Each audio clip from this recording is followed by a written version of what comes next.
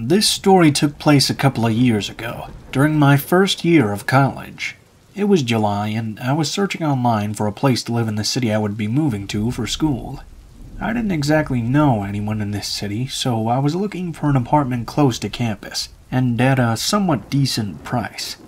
It took about a week of searching when I found a small house that was maybe a 10 or so minute walk away from the school. It had a kitchen, living room, dining room, and 2 bedrooms. It looked really great online.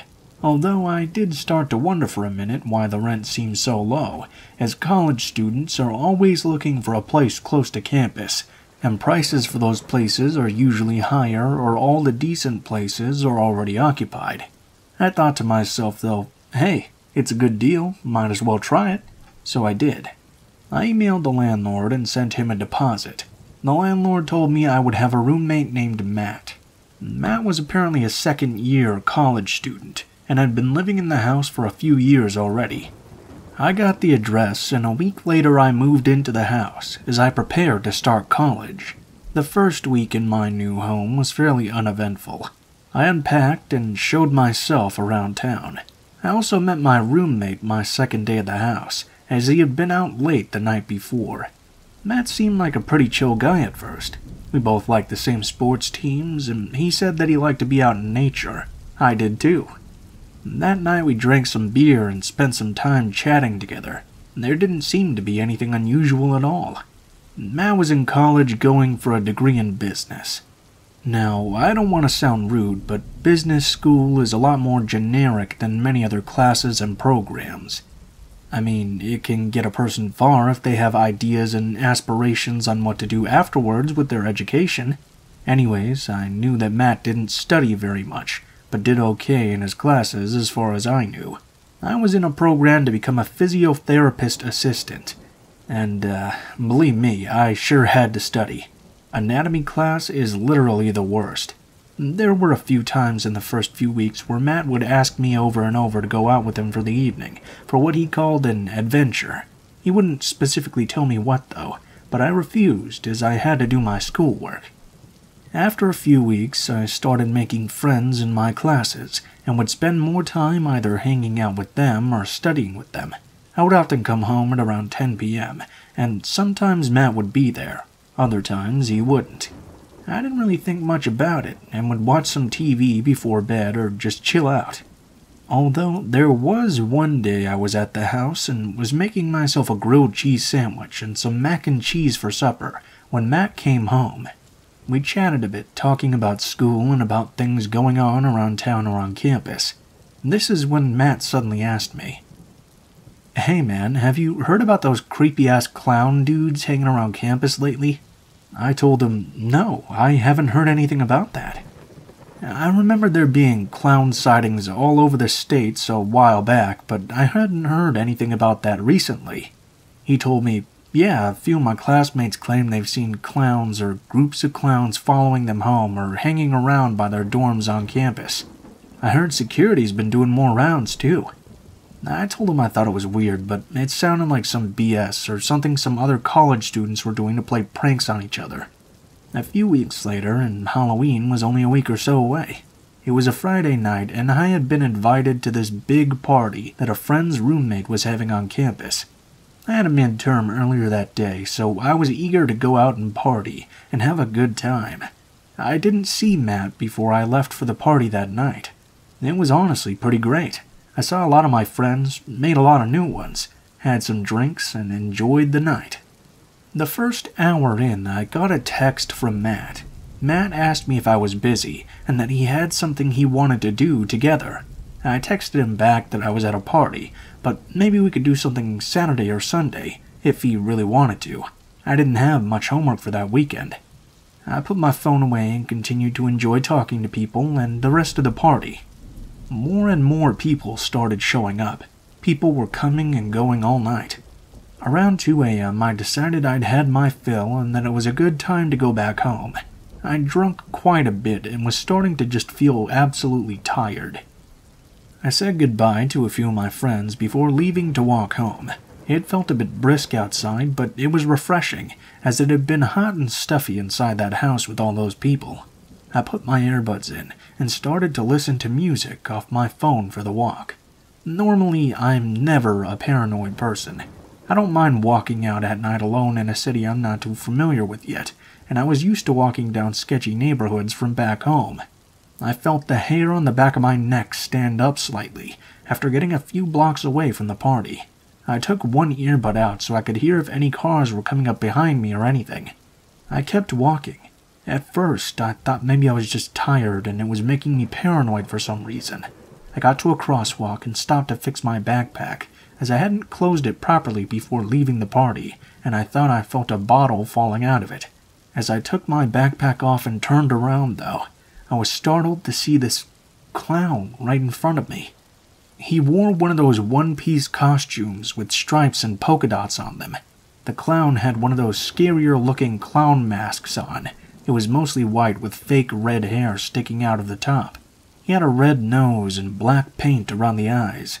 I stood there shocked and more than a bit confused, analyzing this clown.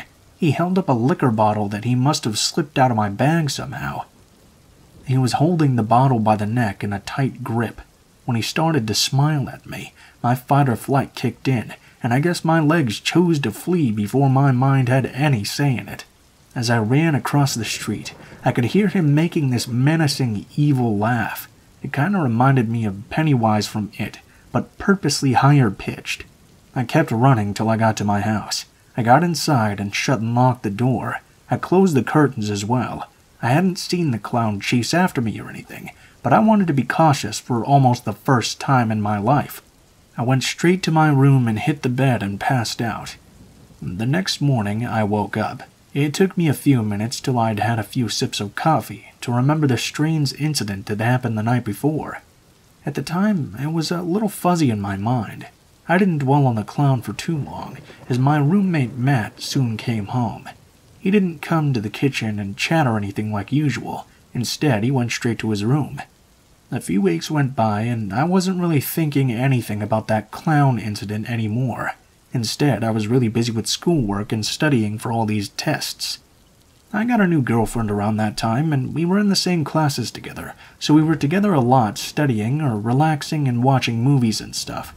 I had a TV in my bedroom, so when we were at my place, we didn't spend much time in the main house. Again, it was a Friday night, and we had finished studying for the evening, and decided to order a pizza and watch some movies. I went and knocked on Matt's bedroom door to see if he wanted anything from the place we were going to order from, but he didn't answer. I hadn't ever heard him leave the house, but I had been trying to concentrate on my work. After placing a call to my favorite pizza place in town, I sat back down to find us a movie to watch. About 20 minutes later, the doorbell rang.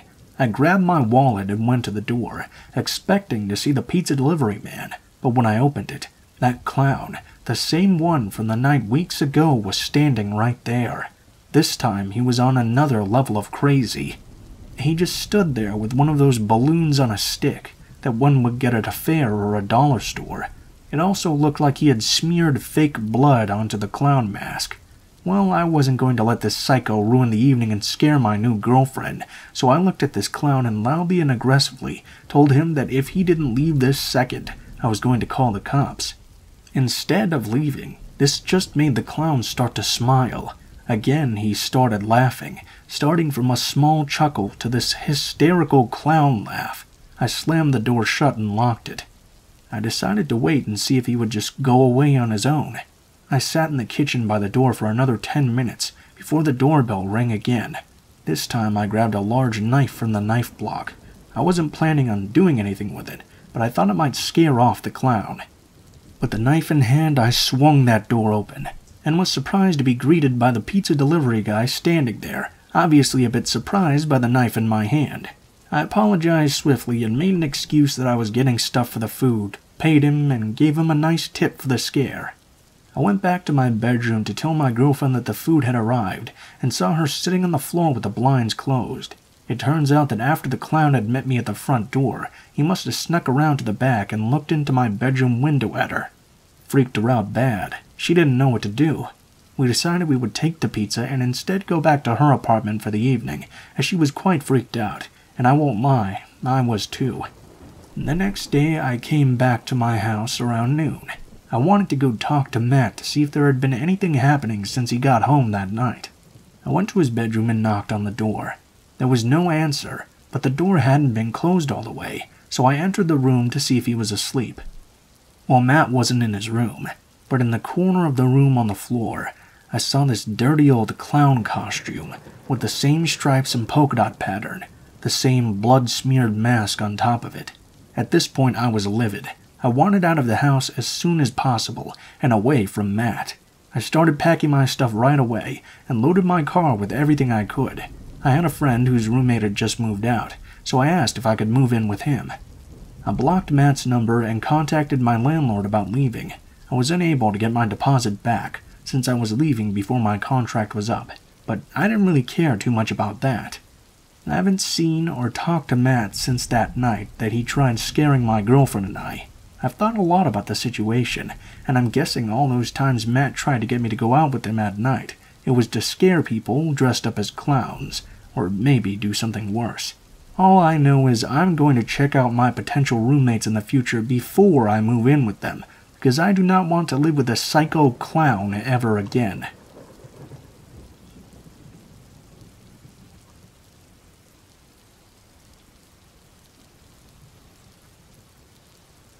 Last year, the night before Halloween, was one of the scariest nights of my life. I'm a 17-year-old female, and live at home with my parents and my 14-year-old sister. Halloween has always been one of my favorite holidays. I've always loved to dress up and make my own creepy-looking costumes, and help decorate our house and yard. For the last few years, I had been in charge of answering the door on Halloween to give candy to the trick-or-treaters. So, on this Friday night, I was hanging out with my sister watching horror movies and eating junk food as I got some candy bags together for the next night. Our parents had left earlier that day to go see my aunts and cousins for the weekend in a different city. I've always been quite responsible and don't dare to get into much trouble. We lived in a quiet neighborhood as well, and nothing too scary had ever occurred before this event. My sister and I just finished watching one of these Saw movies, and she was browsing Netflix to find something to put on next. It was already quite dark outside, and it only was about 8 p.m. I remember I was putting all the little bags of candy into a bowl by the front door when I was startled to hear the doorbell. Neither my sister or I were expecting any friends to come over, and our parents hadn't mentioned that anyone would be stopping by this evening either. I knew it wasn't my grandparents because they were also on a weekend trip of their own, or else they'd probably randomly stop by to see us. After thinking for a few seconds about who it could be at our house, I went and opened the door to say hello. Once I opened the door, though, I saw a person standing there, dressed as a clown. They held out this sack in front of them. Now this person was short, but looked more like an adult to me, although it was hard to tell due to the rubber clown mask they had on. They didn't say a word either, as they just stood still at the door. I gave a small chuckle and said, "Hey, I think you got the wrong day. Halloween is tomorrow, buddy." Still, the person in the clown costume didn't say anything. They just thrust their bag closer toward me. I reached back and grabbed a little bag of candy anyways, and placed it in the bag, thinking about how strange this situation was. Maybe if I just gave them some candy, they'd give up and go away. But no. The clown opened the bag wider and took a step closer. At the same time, I took a step back and said, "Hey, listen, I'm not sure what you want. Is there anything else I can do to help you?" Instead of speaking, the clown nodded their head. I was starting to feel quite nervous at this point. I felt my body tensing up and my palms feeling sweaty. It seemed this person had been standing in the doorway for quite some time now, and I didn't know what they wanted or what to do. After a moment of silence, the person in the costume suddenly moved forward, trying to push their way into the house in an aggressive manner. Right away I tried to slam the door, but they kept it open with half their body. I let out a small startled yelp, and my sister got up to see what was wrong. My sister screamed in panic and terror as I told her to call the cops, and I struggled to keep the door closed. My sister looked like she really wanted to come help me try and keep this clown out of our house, but she ran to grab her cell phone in the living room instead. I know that there's not much weight to me to keep someone out. I knew sooner or later he would probably overpower me, and I would have to run. The clown on the other side of the door was thrashing into it like a madman, banging hard on it as he did. I could hear him grunting with each hit. Although it was a bit hard to hear anything over the sound of my heart beating out of my chest. After what felt like forever, I was able to hear my sister yelling on the phone at the 911 operator our address, and that there was someone trying to break into our house. My sister came onto the porch area with the cell phone to her ear and pointed to the back door. Now that I knew that my sister was on the same page that I was ready to make a run for it. The thing is, at this point in time, I wasn't sure if the clown at the door was armed with anything or not. I didn't want him to have a great chance of attacking us in some way. I remember taking a deep breath, and at the same time my sister and I ran through the house and out the back door. Honestly, I don't know if the clown followed us or even how far if they did, because when we got down the block to a neighbor's house that we knew well and knocked on the door, I looked back down towards ours and saw no one there. Our neighbor made some tea for us, and we waited for the 5 minutes for police to get to our house. 2 officers went to check out our house as the third came to speak to us about what had happened. The officers searched our place and the rest of our family's property, and even the neighbors' properties around the block, but they couldn't find anyone or anything. In the house, though, officers saw the sign of a struggle near the front door. The door was wide open, the doorframe was cracked, the house shoe rack by the door had been violently kicked open. The back door was wide open too.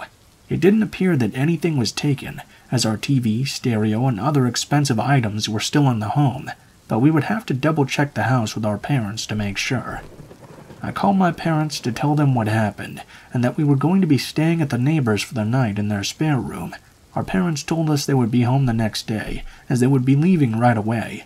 My sister and I stayed up drinking tea with our neighbors for a few hours, and snacking on some really good pumpkin load. When we were finally shown to the guest room to go to bed, my sister and I stayed up for the majority of the night. Both of us were still terrified. We didn't know what that guy wanted, as it didn't seem like they'd taken anything from the house. We were worried that the police might have missed him and that he was still in the area. Maybe he'd seen us come to this house, and he was going to come back for us. Either way, the whole night felt like a literal nightmare. The next day, my sister and I went home when our parents arrived.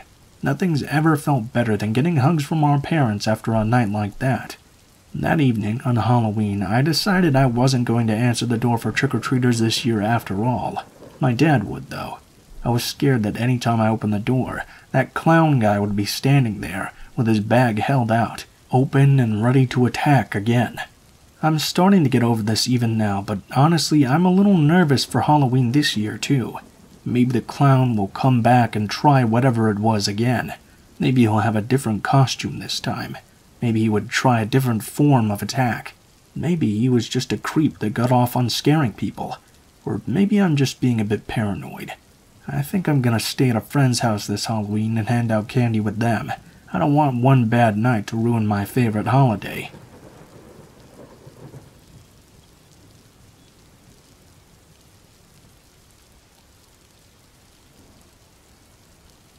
This story takes place when I was about 8 years old, so it's been well over a decade since the time of this incident. When I was younger, every year a small carnival or fair would come to my area. It would go on for about 4 days or so, and there was everything a little kid could ask for there. There were rides, candy, games, animals, fun houses, performances, and so much more. Now, I didn't have any siblings, so my mom would normally take me and we would go with my aunt and 2 cousins. I was the oldest of the 3 of us, as one was about 6 and the other about 2. The youngest obviously wouldn't be coming on any rides with us, so just my one cousin, I'll call Chris, and myself, got a wristband so we could go on all the rides we could ever want. Normally, my cousin Chris and I stayed close to our parents, or they would know what ride we were on if we weren't in their line of sight. After my cousin and I had gone on a few rides, including a kid's roller coaster, a car track, and tried to pop some balloons to win a prize, we took a small break to get something to eat. My favorite thing to eat to this day at any carnival is curly fries. You know, the ribbon-cut ones. My mom sat my cousin and I down at a picnic table and said she would go get our food. Well, my aunt took my youngest cousin into the facilities to go to the washroom. My mom trusted me to stay at the table and wait, and keep my cousin there as well. Both Chris and I know about the dangers of strangers. We knew that you didn't talk to them unless your parents were there, and you definitely would never go anywhere with one. While Chris and I were sitting at this table waiting, we were trying to decide which rides to do as soon as we were done eating. Suddenly, out of nowhere, this clown approached our picnic table. He had a big red nose and big blue hair, and this small little hat. He waved to us with a large grin, and like the kids we were, we smiled and happily waved back to him. The clown came up to us and did one of those huge fake sneezes, and did the bit with the never-ending handkerchief. Neither my cousin or myself had seen a real clown before, just on the TV, so we were very excited and interested in his act. We laughed together, and Chris seemed very amazed. He asked the clown how he pulled all that fabric from his pocket. The clown smiled to us and told us, "Well, I can't reveal any of my secrets out here. There's too many people, so it wouldn't be a secret anymore." My little cousin looked disappointed that the clown wouldn't show us how he did it. I felt bad and asked him, "Could you show us, pretty please?" The clown made this stern, thinking face and pretended to rub his head, thinking for a moment, before he said, "Aha! I have an idea. If you want to come to the back of the lot with me, I can show you my tricks and maybe even make you some balloon animals. What are your favorites?" Chris blurted out his love of dogs, and the clown nodded and added, "I can make you a really big balloon dog if you come with me." We were little kids. We knew enough not to go with strangers, but this clown didn't feel like a stranger to us. He was obviously there to entertain kids, so there didn't seem to be any reason not to trust him. My cousin and I stood up to go with him when I remembered my mom would be back soon with our food, and mentioned this to the clown. "But my mom is on her way back with our food right now. We're not supposed to leave this table." Clown hurriedly motioned for us to come with him. "Come on, it won't take long. We can have you back here in a few minutes." My cousin looked like he really wanted to go, so I made a decision as an 8-year-old girl would, and nodded that we could go with him. "Okay, but we have to be quick." The three of us started walking around the carnival ground toward the back lot. It looked very dirty and dusty with a few tables, garbage, and some trailers and equipment. I noticed as we kept walking further and further from the main fairgrounds. We didn't stop at the trailers we were passing either, so I asked the clown, "How much further are we going? Can you show us here? I don't see anyone else around."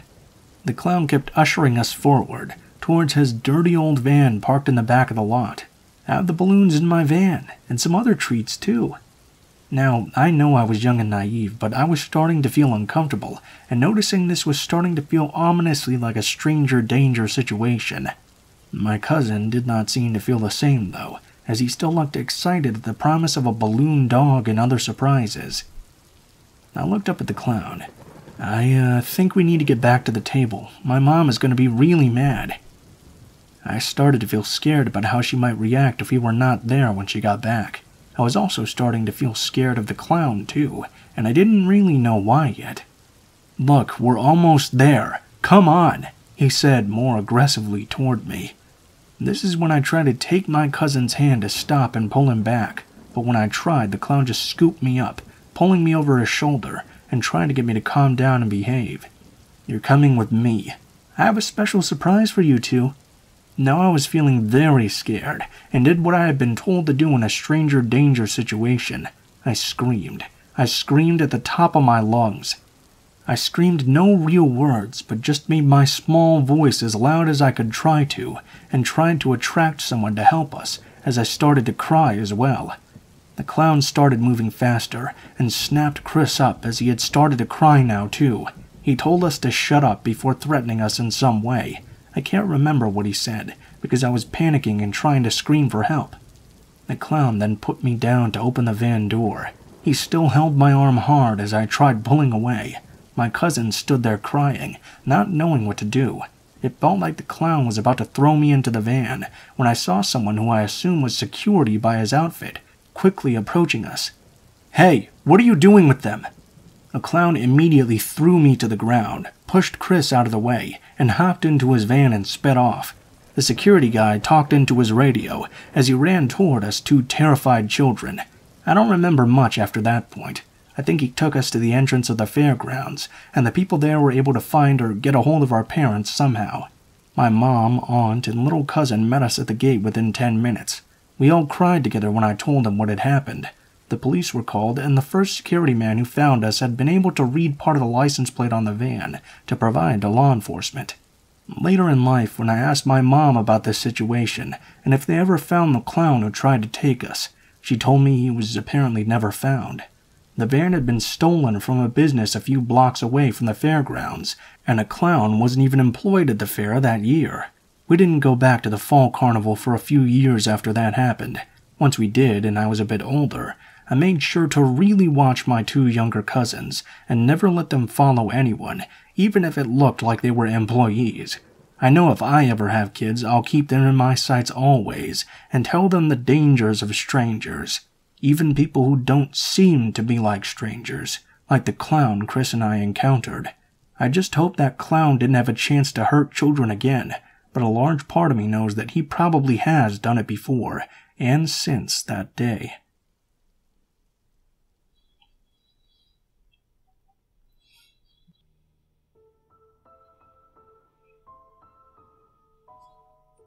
What is up, guys? Blue Spooky here as always. Thank you guys so much for watching, especially if you decided to watch this far to the end of the video.